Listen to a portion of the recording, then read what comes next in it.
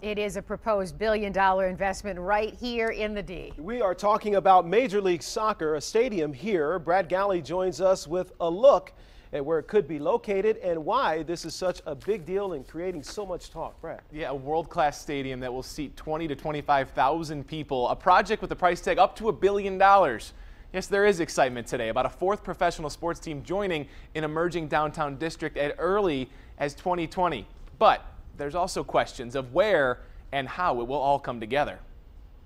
I'll tell you what, it would be, from our analysis, one of the most unique sports entertainment zones anywhere in the United States, maybe the world. Dan Gilbert, members of Tom Gores' team and the commissioner of Major League Soccer, explaining today why they want to bring the MLS to the city of Detroit.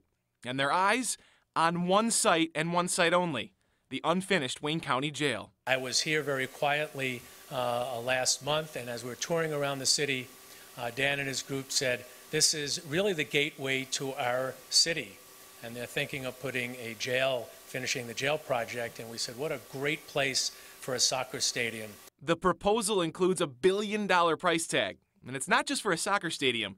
Gilbert emphasized it's going to be an extension of the emerging sports and entertainment district. And a big question everybody's asking, who's paying for it? Clearly, our expectation is the bulk of any expenditure would be on the part of the private folks you see here. What does bulk mean? How much will taxpayers pay? Well, look, we really haven't put any of the economics to this thing yet. At the end of the day, Warren Evans, county exec, and others are not going to make a decision that is not in the best interest of the citizens of Wayne County. The community, the county, the city, the business community, and the people of Detroit need to come together to figure out a way to make this work, because this is a 50, 60, 70-year decision.